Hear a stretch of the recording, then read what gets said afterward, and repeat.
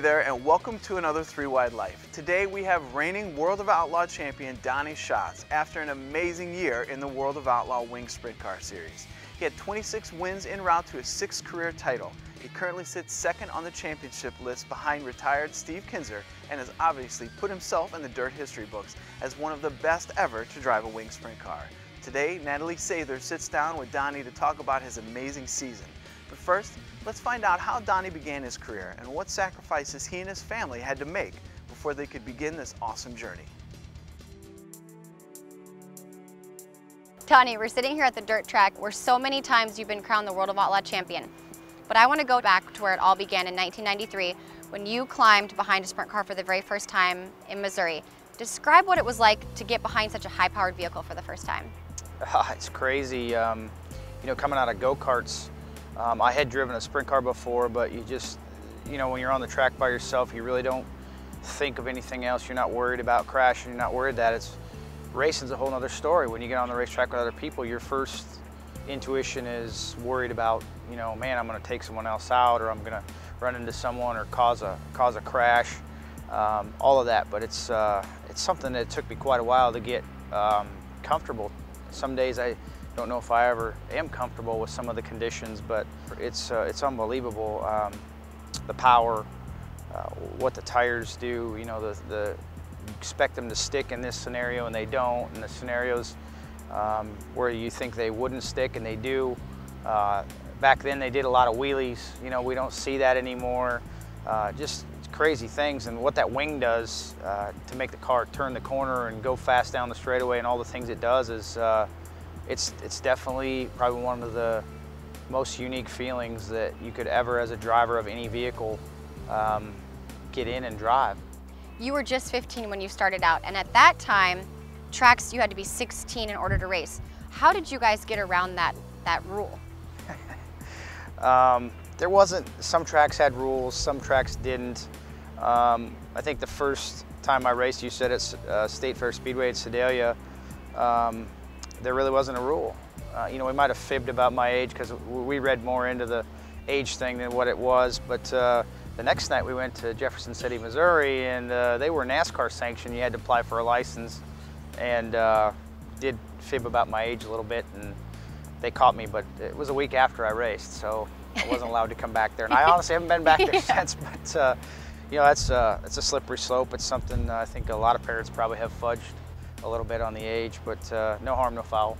You continued racing throughout the Midwest, and in 1996 you went and tried out for your first Kings Royal, made the show, and finished 8th, and you've actually won there 2 times since then. What was it like being so young, racing against some of your heroes and qualifying for your first ever Kings Royal?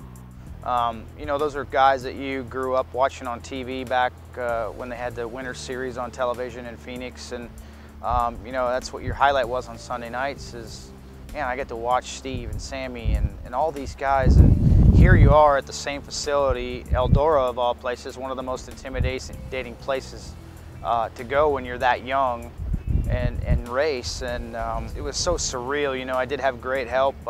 The guy that went with me had been racing with a professional outlaw team a lot of times, and you know, his expertise got the car great, and I was just got into great spots all night long to get in the show and run in the top 10. So, you know, to me it was a big confidence builder. It was huge to be a part of.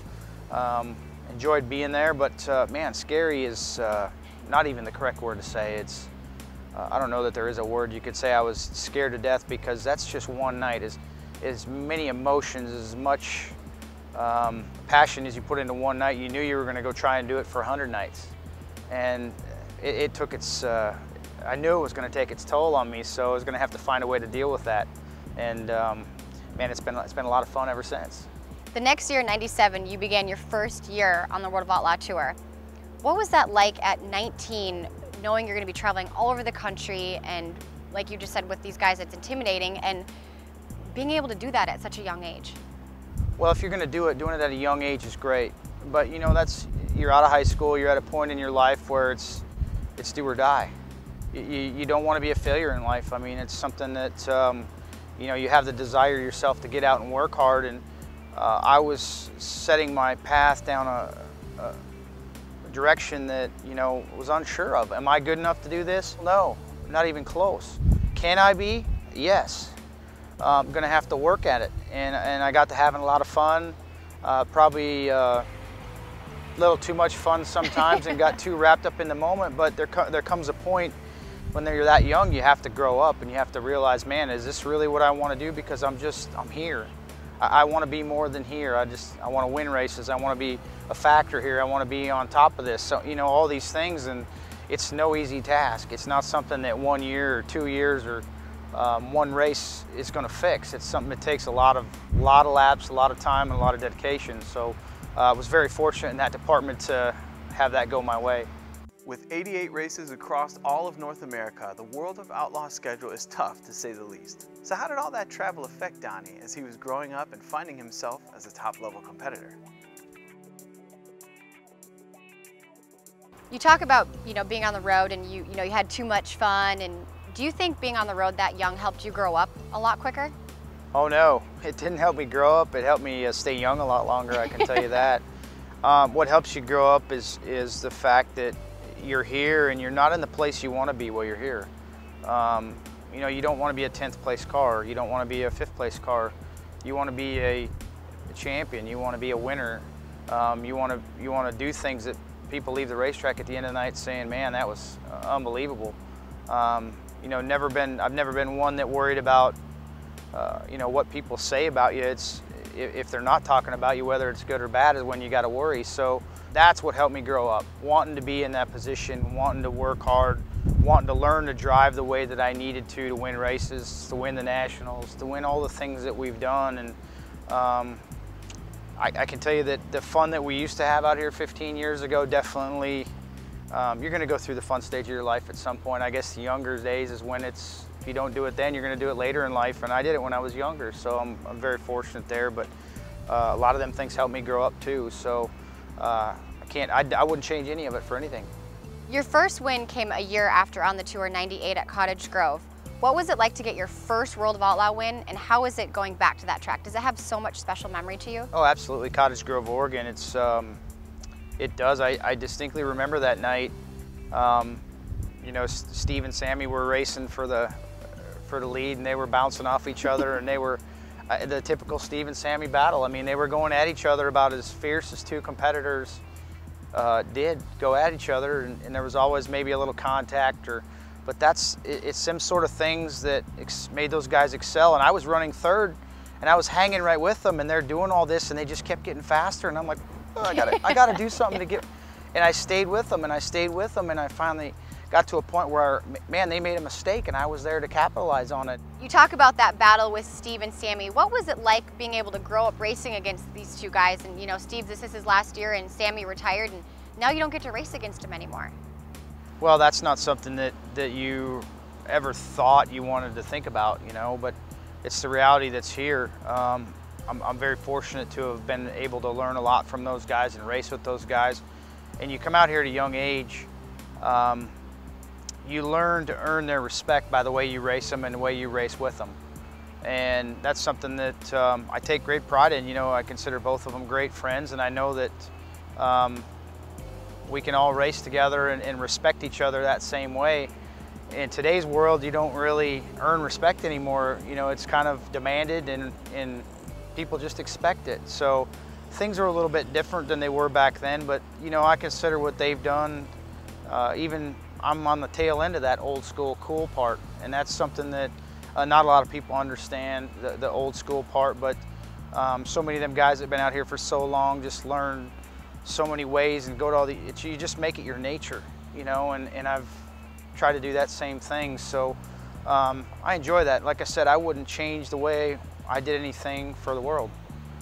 It's the way I did it. I learned from the mistakes that I made. I learned from the mistakes some of them made, and it is what it is. We're here today and enjoying every minute of it. Old school World of Outlaw drivers were seen as rough and very hardcore. New school drivers are more exact and into the technology behind the race car. So how does Donny define himself? Is he old school or new school? You kind of came along when it was just perfect time. I would call you old school, new school. That's how I would describe you. Well, in 2005, Ricky Warner, who is your now crew chief, you joined forces with him, and that year you guys ran second at the Knoxville Nationals and you had 7 wins and won the National Open at Williams Grove. What was it about Ricky Warner that you guys clicked so well right off the bat? Well, I had been racing for a long time, and I felt like I was at the point where, you know, I maybe was lacking in the way we were setting the cars up. And the thing about this sport is you always think that there's a better piece of this and a better piece of that, and you get to the point where you learn that that's not the case. You take what you have and you work with it, and if you work hard enough at it and with it, you're gonna get it where you want it to be for yourself, not necessarily some guy buying it down the line or anybody else, but it suits you. And when Rick came, the way he attacks things and the way he thinks about things, me and him were able to get onto things that were good for me and correlate the way that he wanted them done and I wanted them done. And I think we're probably equally alike. We have our ditzy moments, and we have our moments where we both know what the other one's thinking before we even react to what's happening. So, you know, we've just been a great fit. We've not had the greatest communication, but that's something that you learn when you don't communicate on something or you're not good at something. You have to work at it to fix it. And we did. You know, we worked on the things we needed to work on, and I learned how to tune out the things that I didn't need to worry about. And we've just had a great relationship. We do things away from the racing that we both enjoy, and we've enjoyed each other. Believe me, we've had many fights along the way, but I think it goes without saying that if you find somebody in this sport that doesn't get upset and doesn't get mad, I will show you someone that I can beat every day. And that's how both of us are. If we're not where we want to be, we're not happy. I'm not going to put a smiley face on and say, hey, I'm happy, even though I'm not. I'm just not phony like that. And Rick's the same way. So you take two people like that have the determination, it's a great fit. I hope, you know, I hope it's something that we both can continue to drive each other to keep getting better. With all that success, you grabbed the attention of car owner Tony Stewart. Now, for many reasons, Tony's not your typical car owner, and then he also races. Was that more intimidating, having somebody that has raced as well with so much success as a car owner? No, I don't think that's intimidating at all, because your expectations for yourself are to put yourself in them shoes, and we'd done that with our own team. Driving for someone else was something that was totally new to me versus having your own team. I mean, it has its glitches with having its own team. I mean, my dad fired me a lot of nights, but my mom rehired me the minute she found out I got fired. So, you know, it's having a family thing is a lot of fun just for that reason. You know, there's a lot of guys that when they're that young to get in a car, a high-profile ride and car like one of Tony's, it'll break you more than it can make you, because you have to be Johnny on the spot. You got to be producing right now, and if you're too young, sometimes it can break you. I was at that age where I was, you know, really ready to do that and make sure it fit for me. And having Tony as a boss from the word go, he said that our motto is to hire the people we want and let them do their jobs, and that's what he's done the entire time I've been there. He's hired me to do what he wants me to do. He knows that we're capable of doing it, and he doesn't have anything, he doesn't stop us in any way on what we do. There's times when you do need a kick in the butt. You need to get your butt straightened out, and that's what your boss is for. And he does do that. So, and he does pat you on the back too. Do you think running your parents' car, your family-owned car, for 15 years prior to racing for Tony helped prepare you for everything with racing for his organization? No question. There's no question that it put me in the position I'm in today. You know, it's a lot of fun to be racing with your family, but like I said, I was fired a lot of times from my father because he didn't think I was doing the job, but I was able to maintain because my mom put the stop to it. And that might be funny, but it's the reality of it. That's exactly the way it worked. And my dad's been one there from the word go that if I needed a kick in the butt, I got it. And I wouldn't want it any other way. I mean, I don't want someone to tell me, hey, you're doing a great job when you're not doing a great job. It's false sense of security. And this is not a place where you want false sense of security at all. With 26 wins, obviously the 2014 season was successful. But what have the emotions been like behind this awesome performance and championship? This year has been such an emotional year, I feel like, for you. In Grand Forks is a track where you grew up this year. You tied your hero, Mark Kinzer, with 154 wins. And I saw you get, teary-eyed, and actually even saw your mom crying. What did that mean to you and your entire family to be able to tie your hero, Mark Kinzer? Well, Mark was someone who did a lot for me, being out here. Nowadays, there isn't someone that'll take you under their wing and you can be their friend, you travel with them. But Mark, I looked up to him a lot, and when I did that, he was the man. He was out here winning 30 races a year, whatever he won, and he was the guy that you wanted to be because he was on the top of the hill.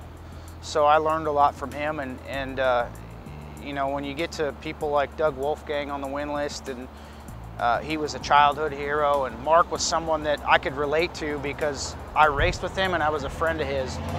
You get to that point, it's kind of surreal. You're like, wow, someone that I looked up to, and I know how big. I looked at them like they were up here, and now I'm in a position to better that, and it's crazy. It's not an emotion that you can really explain, but it's something I'll never forget, and probably never forget feeling. Many fans don't get to see the emotional side of you, and you have your fans, you have your critics, but describe to them how much this means to you and how much hard work and travel and blood, sweat, and tears you've put into these last seasons to now be sitting here as a 6-time World of Outlaw champion. Well, it's like I said earlier, when you're not good at something, all you can do is work at it, but try to get yourself better and try to be in the position that you want to be in. And I've never been one that's been probably the most fan favorite or the most outgoing with fans, because when I get my helmet on or I'm in the position I want to be in, that's my focus. I never try to avoid people. I know you have flaws, but I can acknowledge my flaws and work on them. That's all you do. We deal with government every day. They can't acknowledge a flaw. Yeah. I'll sit here and admit I'm terrible at a lot of things because my mind's going 500 miles an hour, and I probably should be going 80 when I'm not in the car. But you do your best with it, and you learn from your mistakes, and I've made a lot of them, so you just try to rectify it. In this sport, in the last several years, you've seen it become more the entertainment side of things, and to me, that's kind of disheartening because this is really the racing. Being able to race with these guys that are now leaving the sport, Steve Kinzer, Sammy Swindell, Doug Wolfgang's gone, Mark Kinzer's gone. The level of competition that they put here and brought here and allowed us to race and be a part of this World of Outlaws is what's brought me here. Not because I went to the races and saw somebody fight, or I saw somebody flip, or I saw a car explode or on fire, and that's the part that wears on you. These teams, the money that's spent, the work they put in, man, they're thinking about one thing. They're here for the competition and the winning, and sometimes that gets sidelined and not to be the total focus. So you have to balance. It's a very hard balance, but I'm working on it. I've never been one that's been big on social media. Every year, there are new drivers entering into the World of Outlaw series to try their hand against drivers just like Donny Schatz. So does Donny give them any advice to help ease the transition?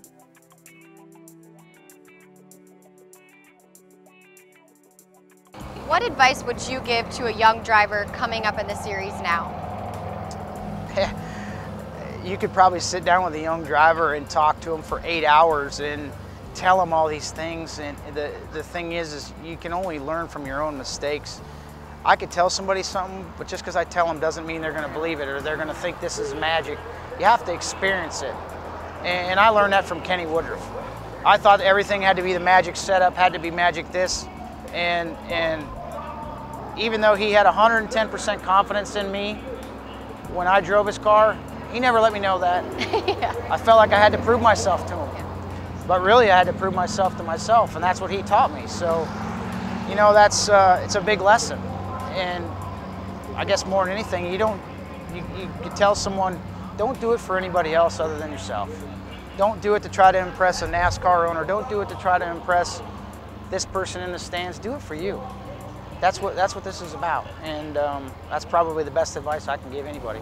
That's good advice not only for a driver, but anybody, you know, working hard for a career. But we want to thank you, Donny, very much for your time and congratulate you on a six-pack, six-time World of Outlaw champion. Thanks, Donny. Thanks, Natalie. That's it for another 3 Wide Life. Thank you so much to Donny Schatz and the World of Outlaws series for allowing us to sit down with Donny and learn more about his amazing season. Until next time, make sure you're checking out our Twitter, our Facebook, our Instagram, and our website where we're constantly updating with cool behind the scenes and from the track content. And until your next race, keep living the 3 Wide Life.